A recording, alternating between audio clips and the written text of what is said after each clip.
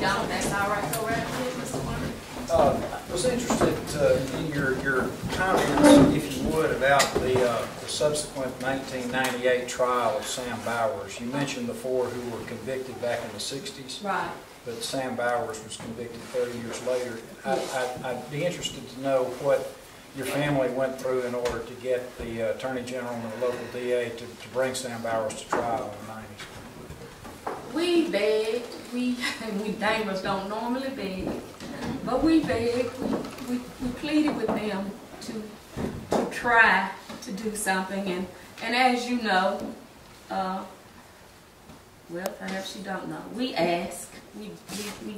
We had this fact sheet that I'm referring to that mentioned all of these things, and we used the media, we used the National Council of Churches, we used every legitimate means we could to bring pressure upon elected officials to treat us the same way that they would have treated anybody else.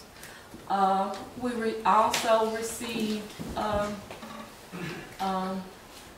individuals that were in position of authority, elected individuals, people holding positions. Some of us came to us and said, leave this alone.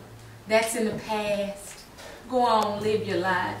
And our question to them was, how can you forget that somebody tried to kill you? They did kill your daddy, and they tried to kill the rest of us. Initially, the district attorney that we had, Glenn White, wasn't overly interested, I don't believe, in helping us. He never did anything about the case. Then Lindsey Carter was elected. Lindsey Carter and I had met in high school. Way back in the day, they used to have a thing for local high school students called Senior High Quiz. I was on the team for North Forest High School. Lindsey Carter was on the team for Brooklyn, Forest County HS. So Lindsey and I knew each other from then. And Lindsey was younger, and he listened to us. And Lindsey said that he would do what he could if we could get the records. Well, Glenn White had told us for years that he couldn't get the records, the records from the FBI. And of course, we weren't getting very much support from our elected senators and representatives, with the exception of Bennie Thompson. Bennie supported us all the way through. My brother was able to get Bennie Thompson did. Bennie Jefferson, the man out of Louisiana that went to jail for having money in the refrigerators, in the deep freeze, he supported us. He wrote letters to Janet Reno requesting that the federal FBI files be turned loose. And so eventually the FBI files were turned loose, were opened up, and Free, at that time, the one that they just appointed to investigate the Penn State incident, Free was over the FBI. And I remember us going to Jackson, Mississippi to the FBI office, and Free was there, and they gave us the files. So then that was not an excuse that could be used that they couldn't get the FBI files. There were hurdles like that along the way, and we tried for years and years and years. And finally, young people like you came forward, and maybe somebody that was younger when the Klan was doing these things had a change of heart. One Bob, can't remember Bob's name off the coast, he's dead now. He has since committed suicide. The guy that came forward and gave additional evidence, because they kept telling us they could not prosecute the case unless they had new evidence. So Bob, whose name I cannot remember, came forward. He was in an AA program, a 12-step program, and part of that, I think, is you have to make amends to people that you have feel like you have wronged.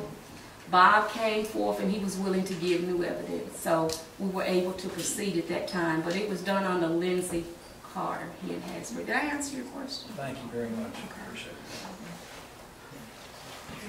it. Anybody else? Did you ever have a hard time at school? In what way, baby? Do you mean? Like with people treating you differently? No. No. I grew up in a segregated society. In 1966, all the schools were segregated. I lived in a black world, in a black community.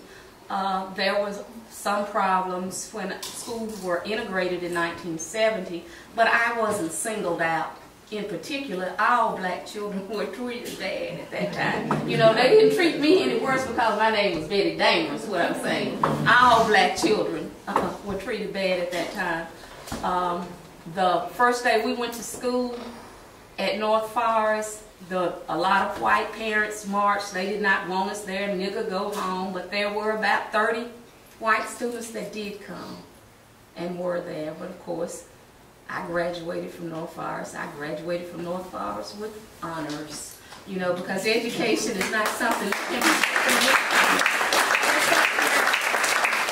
that was something that was always instilled. You know, my mother was a school teacher, and you know, the best was the only thing that was accepted at my house. You know, that was it. Did I answer your questions, babe? Okay. Anyone else? Okay. I know Miss Betty, but I don't think I've ever told you just how much I do admire you and your story. So I do want to thank you just for everything you've done, you know, just for us and for everyone throughout history and your family. But I do want to say, what do you think that we can do now that would matter to, I guess, to make the people who work so hard for us happy, or you know, just to keep it going? Because I know a lot of people get comfortable, like they don't think about the past or what people have done for our rights today. So what do you think we should do? Well, I'm going to give you the same answer that my mother gave Bob Press. Someone was asking Mama about what did she think should be done to honor my daddy's legacy. My mama said, if you want to do anything to honor my daddy's, her husband's legacy, vote.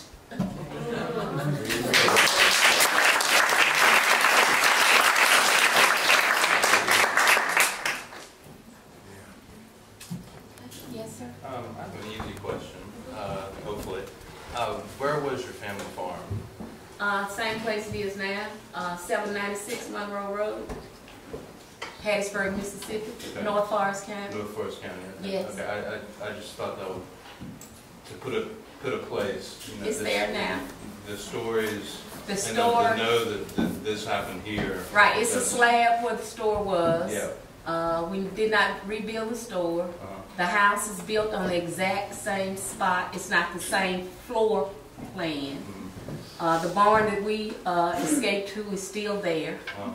There are more houses around 796 Monroe Road now because Daddy was a farmer. Yeah. And where you see all of the Dahmer houses was hogs and cotton and everything else. And now that's in the city. That's in the city. That's in the county. That's in the county. Uh-huh. So, okay, it's not in the city limits. No, it's not in the city limits. We're still there. We're not going anywhere. Betty, you have in this room a number of civil rights activists. The McGee's are here and Yes. fought for voter registration. I know the McGee's quite well. Walter is here, the first state black I know trooper. Walter quite well. My question really is, and I'm sure there's other people whom I don't know as well, but my question is, looking at today, to what extent do you see changes, and to what extent do you see not enough changes? Well, I don't know if I'm going to answer your question, but I'm going to answer it. We have opportunities today. We have the right to get up and vote. Nobody's going to come bomb your house because you decided to go vote. We're always going to have discrimination. As long as you have people, you're going to have discrimination.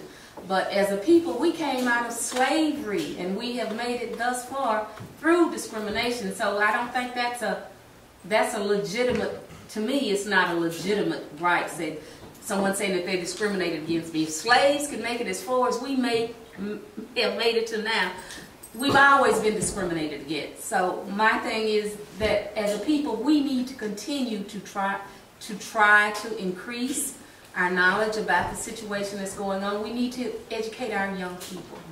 Make sure that they are aware of our past so that we will not continue to allow things like this to occur.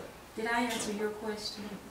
In, Somewhat. in part, I'm just wondering also, do you see any lingering racism in Of this course. community today or not? Of course, there will always be discrimination, and you know, there will always be racism. Now, let me say this. As a teenager, because of what happened to me, I hated all white people. You know, but as I grew and acquired more sense and kept listening to my mother, you know, I learned that all white people are not evil, and I also know all black people are not good. But, you know, the way that you learn these things is by intermingling and interacting with each other. Did that help? Yes, ma'am. Okay.